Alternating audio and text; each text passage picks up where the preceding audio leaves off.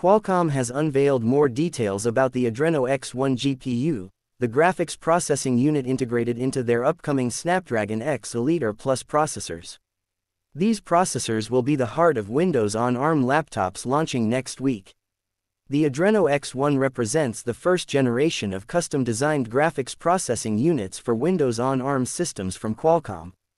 The X1 designation signifies the initial generation, with future iterations likely following a similar naming scheme. The highest configuration of the Adreno X1 boasts up to 6 shader cores with total of arithmetic logic units. This allows it to process 96 texture units per cycle and deliver peak performance of up to 4.6 trillion floating point operations per second.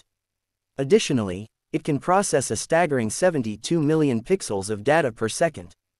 The Adreno X1 ensures compatibility with mainstream graphics.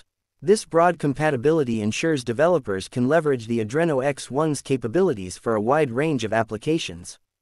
Qualcomm compares the Adreno to Intel's Core Ultra 7 mobile processor. They claim that the Adreno can match or even surpass Intel's GPU performance in several games, all benchmarked at 1080p resolution. However, specific details about game settings and test platforms remain undisclosed. Qualcomm is also introducing the Adreno Control Panel, a dedicated application for managing game optimization and driver updates. This focus on user control and continuous improvement suggests Qualcomm's commitment to refining the Adreno X1's performance over time, with updates promised at least once a month.